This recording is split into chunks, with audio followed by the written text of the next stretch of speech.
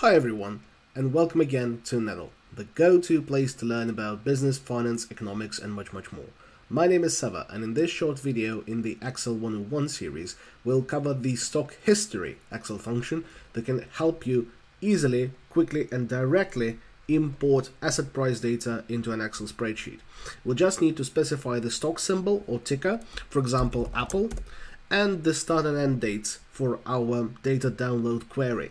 For example, we want to know what the Apple stock price was from 31st of December 2021 until end of February 2022. You can use your conventional date formats here.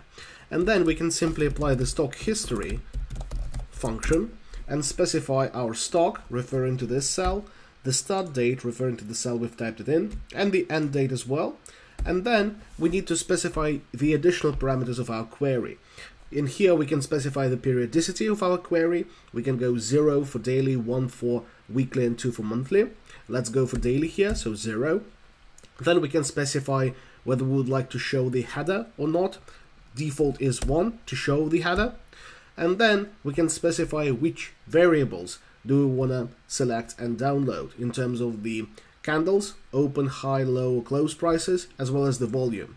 By default, it is 0 and 1 for the date and the close, but we can also specify 2, 3, and 4 for the open, high, and low, respectively. And if we close the bracket and enforce this function, it will very shortly extract the correct data into your Excel spreadsheet. And we can edit our query. Here, for example, we can add 5 to the specification and add the volume as well, which will appear very shortly. We can also change the periodicity quite easily. For example, if we want weekly data instead of daily data, we can change the 0 into a 1, and now the periodicity will change and we'll get only weekly data for Apple. And what is perhaps most useful in terms of the stock history function is that we can change this ticker. For example, we're no longer interested in Apple, we want Walmart prices, and we can just enter Walmart symbol, WMT, and now Walmart prices would appear, as well as the dates. If we would go earlier in time, for example, until 30th of November 2021, the new data download request would reflect it as well. And that's how to use the stock history function to easily extract financial data directly into your Excel spreadsheet.